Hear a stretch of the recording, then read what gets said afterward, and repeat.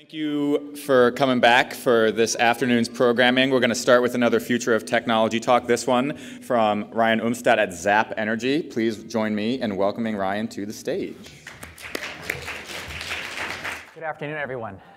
First, thank you to the Breakthrough Institute for inviting me to be here with you all today and share with you a little bit about Zap Energy and fusion and how we can bring fusion to the abundance conversation. I'd like to share with you today a little bit about what is fusion, what's Zap Energy's approach to getting fusion, a little bit about the company, and then I'll conclude with recent developments that we've seen in both the regulatory space that are pretty exciting, as well as in government affairs and government policy.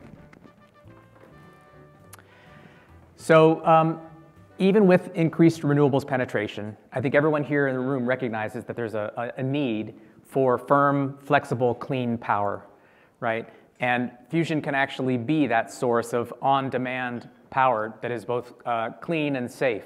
A little bit about, before we jump into what Zap Energy is doing to get to fusion, let me say just a brief aside about fuel, right? So fuel for an energy source can come as a solid, like wood or coal. You can bring in a liquid, like gas or diesel.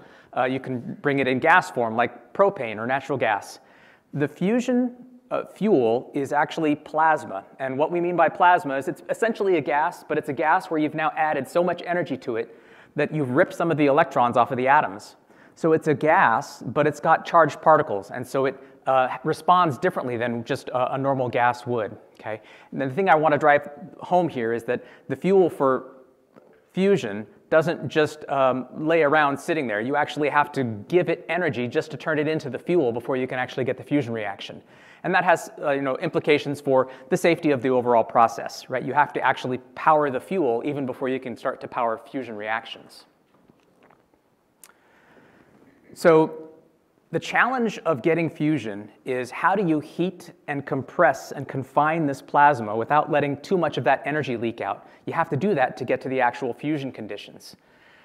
Historically, the way that we've done that is either with really large magnets, shown here as in the diagram like ITER, which is a large tokamak being built in France, uses high temperature, well, ITER doesn't use high temperature superconducting magnets, but these magnets that are used to confine the plasma must of course be protected from the harsh conditions that are generated by the fusion plasma. On the other side is inertial confinement, which again, the flagship program here is using 192 laser beams fired upon a tiny little pellet of fuel in order to get fusion conditions to occur. Now, we see these, and there's lots of news. I don't know if you have the same news feed I do, but it seems like every week there's a new fusion record being broken. But the question now before us is, as we're getting closer and closer to break even and beyond that we need to generate a power plant, which of these approaches are actually commercially viable? So if you need to get away from large and expensive magnets or large and expensive lasers, what we at Zap Energy are doing is looking at a Z-pinch. Z-pinch was actually one of the early approaches to creating fusion energy. Based on my high school physics class, just trying to recall it here live in real time, if you have a current flowing along a Z direction, so Z-pinch is just named after one of the traditional three-dimensional axes, a current in a Z direction gives rise to a magnetic field that wraps around a column of plasma with no specific sheared flow, and as you progress through time to the right, an instability starts to grow because you're increasing that current in that magnetic field, and within nanoseconds this thing rips itself apart and the conditions for fusion can't be sustained. Below that is what we at Zap Energy are doing, and that is introducing a difference in velocity. So the outer cylinder of plasma with the larger white arrows is moving a little bit faster than the cylinder of plasma that's just inside of that, which is moving a little bit faster than the overall bulk central part of the plasma. Okay, this sheared velocity flow has a tendency to now smear out any instabilities before they can grow.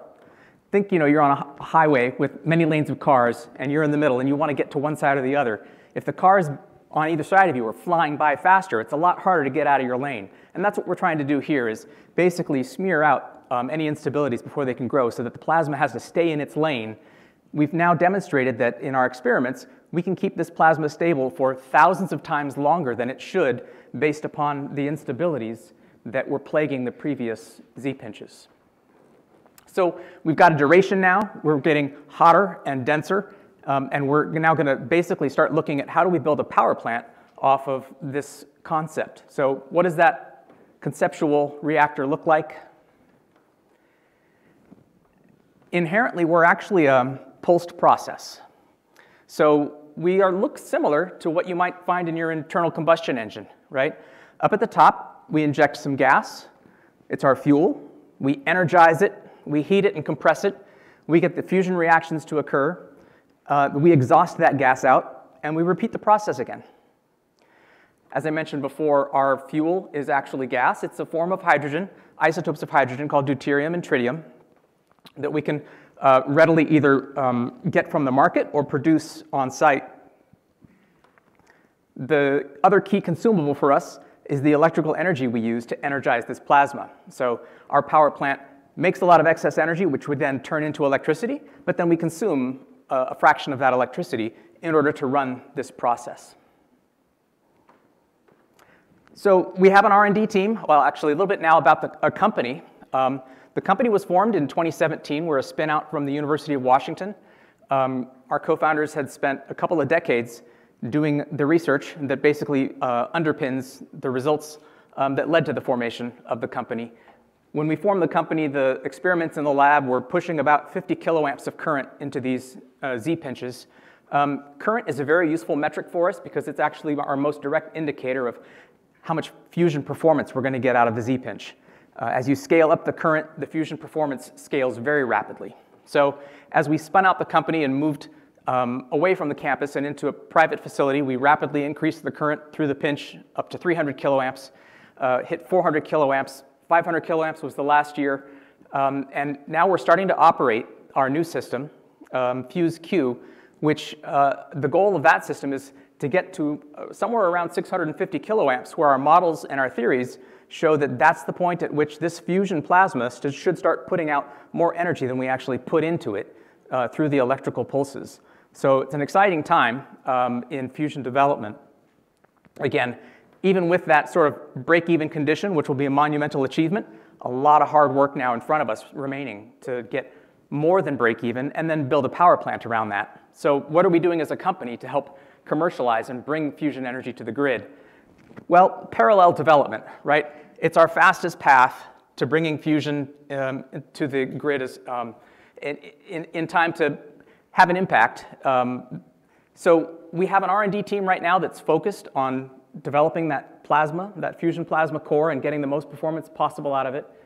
We have a systems engineering team that is now basically developing things like that repetitive pulse power that has to feed the Z-pinch with energy, as well as that liquid metal wall that actually catches all of the fusion energy and does what we need with all of those products, both generating electricity as well as generating part of our fuel. While we're doing that, we're also now starting to design our integrated demonstration, our prototype. It's basically our concept car, right? That'll be the first time that we bring all of these technologies together, and we'll learn a lot from that and use that to inform our more commercially facing pilot plant, with the intent here of basically making fusion electricity available to the grid within the decade. So a little bit about some recent progress. For the last couple of years, the Fusion Industry Association has been working very closely with our partners at the Nuclear Regulatory Commission. So NRC is going to basically regulate fusion energy. And so we spent the last 2 years sharing with them what is fusion, what are its benefits, what are its associated risks and hazards. Doing that with the goal of ensuring regulatory certainty. There's been a lot of time and effort on both sides, across the industry as well as from the NRC, but we're really now at a crucial juncture. The NRC staff will be bringing their options memo and their recommendation to the commissioners in early November. And presently, the option that they're recommending, at least in their draft form, is that fusion is quite different from fission. It doesn't fit or belong under the same Part 50 series of the CFR, and that it might actually be a better fit to use something like Part 30, which is used for accelerators or large area irradiators, right? quite a different situation for fusion than it would be for advanced fission or traditional fission. Again, when you think of particle accelerators, there's 4,000 of them across the United States. They're used for everything from like ion implantation of semiconductors to medical services, right? And so the hazards and risks of fusion are more closely associated with things that you see with particle accelerators. That gives us a very clear regulatory path. Opens up things like only having to do operations permits and not design and construction permits. Opens up things like commercial insurance versus something like under Price-Anderson for nuclear. It's going to be a huge gain for the fusion community to have that certainty of how we will be treated in terms of the regulatory structure. And then finally, recent progress in government policy. So this past year has been exciting for fusion. In March, the White House held their first ever summit on fusion and announced a bold decadal vision that was building off of a lot of recent studies, both from the national academies as well as the plasma science community. The Department of Energy followed up on that bold decadal vision by hosting a workshop in June. And then as of last month, in September, they announced a funding opportunity and put that money on the street. This is going to be a public-private partnership. It's going to be a milestone-based program for fusion. It's right now to the tune of $50 million, which is relatively small compared to what the fusion industry is ready to tackle. We could support a much larger program. But what's exciting is that the model for this program is something more like along the lines of what we saw with NASA and their commercial orbit transportation services, where, again, it was much more commercially friendly, and it led to the creation of the commercial space industry. It's also similar to the Department of Energy's Advanced Reactor Demonstration Program. And so there's a lot of lessons learned that were incorporated into this. It's going to be done through other transactions authorities, which was mentioned a little bit earlier this morning by a panel member. And so it's going to be a real accelerant to the progress that we can make in the fusion industry and as a country in commercializing fusion energy. I also wanted to mention finally that Inflation Reduction Act had a couple of good things in there for fusion. One was money for facilities, but then also those long-term clean electricity incentives, which again, we hope to be able to leverage as well. So beyond that, again, there's a lot of value as the capital investment, the private capital that goes into fusion gets larger and larger. The government dollars start to maybe look not quite so important, but there's a lot of value for Zap Energy in the value that the government brings both in convening and coordinating across. And so that really is, I think, the primary reason for us to stay involved and engaged with the government policies that can influence and help accelerate the commercialization of fusion energy. So thank you all for your time.